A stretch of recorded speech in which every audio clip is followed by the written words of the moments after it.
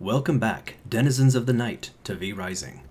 One surprising change that came with the Secrets of Gloomrot was how Beatrice the Tailor no longer gives you the human form transformation.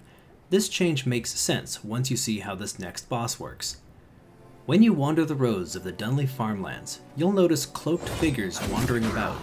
They could be civilians, they could be the undead in disguise, or they could be our next target, Bane the Shadowblade.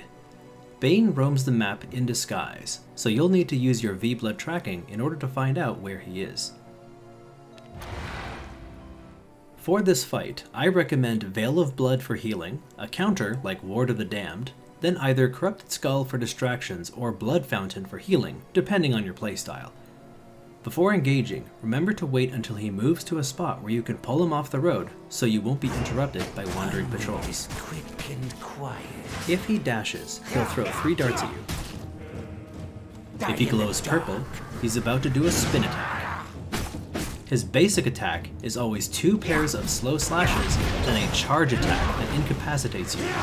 Sometimes when he dashes, he'll create shades that also throw darts at you.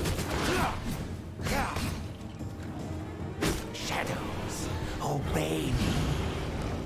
When he uses his combo attack, use your counterattack against the last swing. If he ever disappears, he's about to teleport behind you. Use your dash ability to get out of the way. After a while, he'll start using his ultimate attack. He will disappear, and up to a dozen cloaked figures will appear. When you attack these figures, they will turn into skeletons.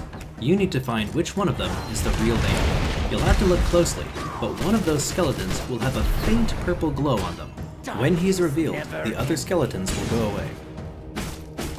Go for the throat. As a tip, when he does his basic combo, Ward of the Damned can block the last 3 attacks. Having up to 3 skeletons can help you a lot in this fight. Go for the throat.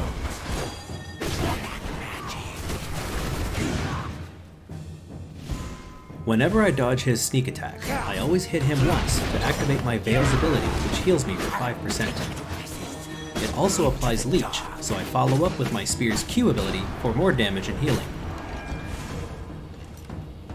One unfortunate thing about the cloaked figures is that you can't see the purple glow until after you reveal their skeletal form. However, We're not alone. Bane can't keep his mouth shut. With good stereo headphones, he'll give away his position if you listen carefully.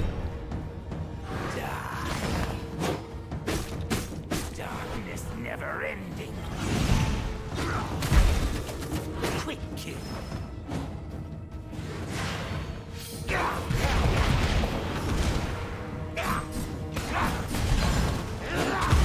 This is the eternal night.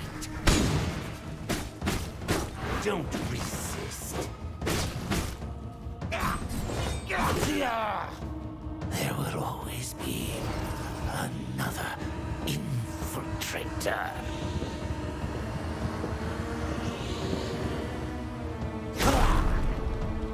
Taste of knowledge. Upon defeat, you'll obtain the unholy dash ability Veil of Bones, the human's transformation, slasher weapons, and the ability to craft a small coin purse. Coin bags are nice because you can freely carry a lot of silver in them without being hurt from the silver. You can then use your new human form to take those coins to the Dunley Farmers Market to buy yourself some goods.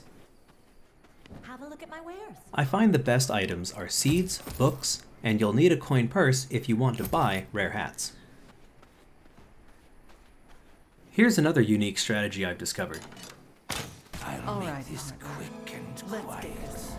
Bane is not an ally of the people of the Dunley farmlands. If another boss, like Jade the Vampire Hunter, is close, you can actually get them to fight each other. Despite Jade being much higher level, Bane can do a pretty decent job against her. Remember to stay hidden and far away when their fight first starts. You don't want to get into that mix until later.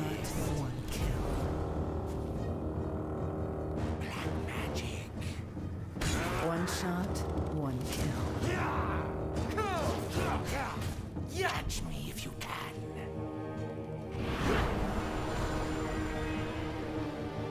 Unfortunately, when Bane hides among the cloaked figures, whoever he's fighting will de-aggro. If you want this strategy to work, you'll probably have to make it a three-way fight and kill them both off. All right, partner. Let's get this done.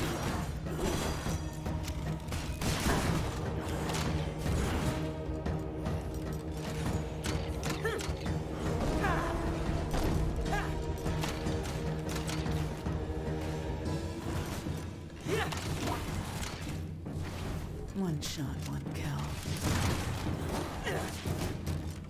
You're done. Go for the throat. Dance for me.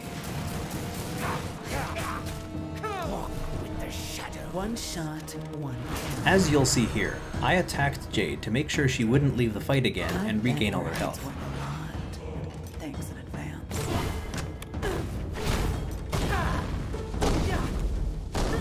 Attack.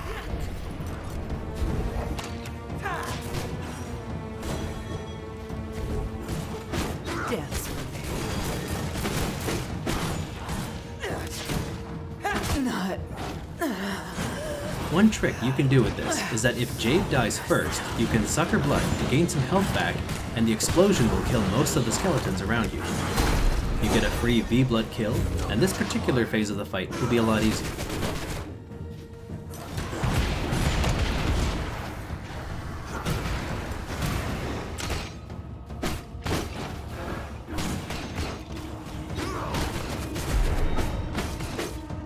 Quick kill.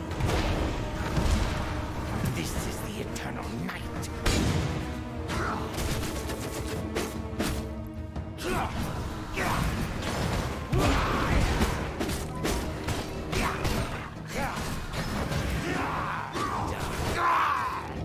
Death won't stop me.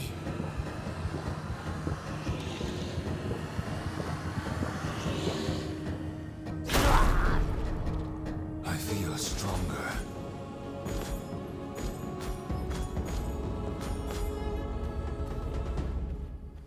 Can you recognize me in this disguise? The fight might look hectic, but if you rewatch both of my fights enough times, you should be able to pick up on all of his moves. Until then, bloodsuckers, good night.